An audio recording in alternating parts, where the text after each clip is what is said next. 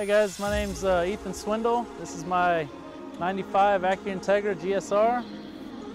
This car actually started out as a street car. It was my daily driver for a while. And then I broke the motor, spun a bearing doing stupid stuff, and then rebuilt it. And a buddy of mine, Bill Coffey, got me into Autocross, got me doing my first event, and it's just kind of spiraled out of control since then. And Turbo LS VTEC, it's got a stock bottom end, Chinese turbo, and mostly just suspension work. It's got sitting on Fortunato 510s with 1,000-pound front springs and 772 rear springs.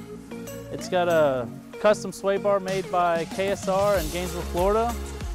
Lots of aero, homemade front splitter, a BCL rear wing.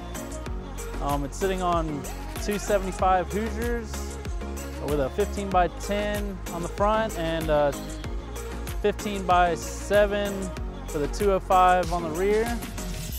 Interior wise, I've got Kirkey's both passenger and driver's seat with a cage made by KSR. It's mainly autocross car. I have another Integra that I try and do a couple track days with, but every now and then I take it to tracks like the Firm and do a little fun day there, and just to stretch it out and get into the higher speeds with it.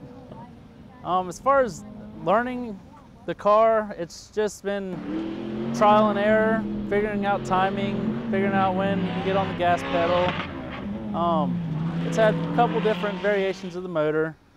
So I had a high compression motor in it for a while, so going from NA to turbo setup was a little bit of a learning curve.